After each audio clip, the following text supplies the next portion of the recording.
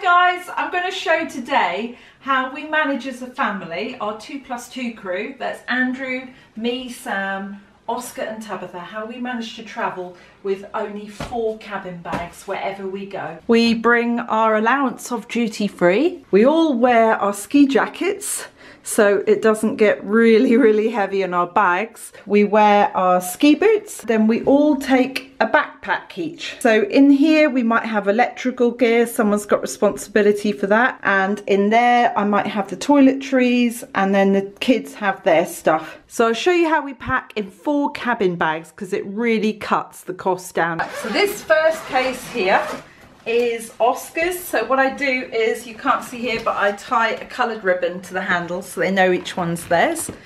So in here, obviously for skiing, he's got beanies, he's got his neck scarf, and he's also got his salopettes, which are essential, and this is pretty much duplicated for Tabitha as well. He takes responsibility for taking some of our GoPro stuff, so it goes in his bag because he also has his own action camera, lucky boy. And then we have what we call in our family monging trousers, so just a pair of cotton trackies to wear around the hotel. Then lots of fluffy socks. Basically it's the thin base layers for skiing. I've got merino ones because we have those from New Zealand. Luckily we have a set for each of us. Top long johns. So each of us have got this. In case it gets really cold, because we are in Norway, he's got his balaclava. He doesn't always use that because I find kids tend to run really hot. Ski socks, I pack for a week. Even though we're staying in Norway for 2 weeks, I always pack for a week, and I might do one big wash halfway through. Fluffy socks and t-shirt, underwear, then more layers, so thin layers again, cotton layers in case he does feel that any of the merino gets itchy. Another thin layer, this time's polyprop, so lots of thin layers, and what's cool about them is they pack down really light. Then basically, what else? Some chargers, normal socks in case he needs those, and of course his goggles for skiing because they've each got their own of those.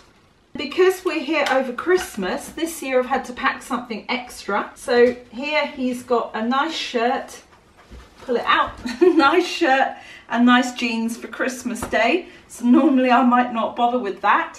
We're lucky enough that the swimming pool, this hotel has a swimming pool. He's got some swimming trunks. That's pretty much it. A few pairs of liner gloves, and I've just noticed something that Oscar snuck in when Mummy wasn't looking. He's got his walkie-talkies, a couple of fleeces, and you can see there's quite a lot of gear in there, and that's inside one of the cabin size IT suitcase.